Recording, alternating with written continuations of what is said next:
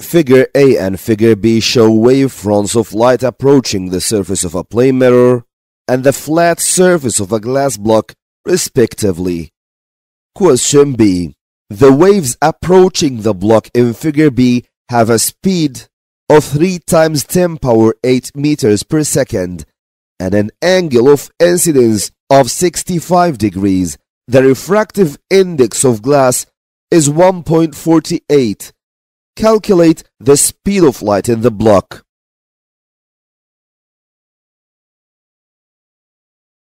Now he wants the speed of light inside the glass block.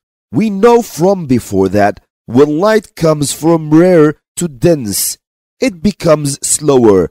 So the speed of light in the glass block will be smaller than that in air. We have a rule which is refractive index n equals speed of light in air divided by the speed of light in glass, which is our denser medium, which leads to 1.48 equals 3 times 10 power 8 divided by the speed of light in glass. By doing our calculations, you can find simply that the speed of light in glass will be 2.03 times 10 power 8 meters per second. Question II. Calculate the angle of refraction in the glass block.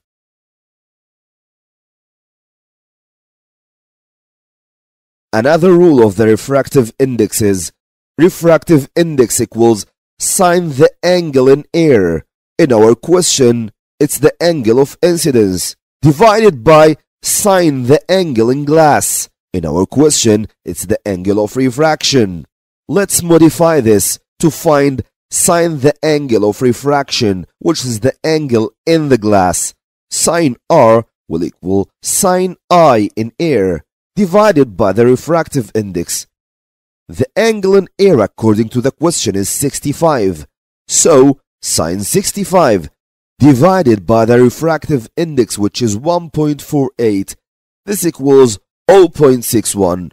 But wait, this is not the final answer.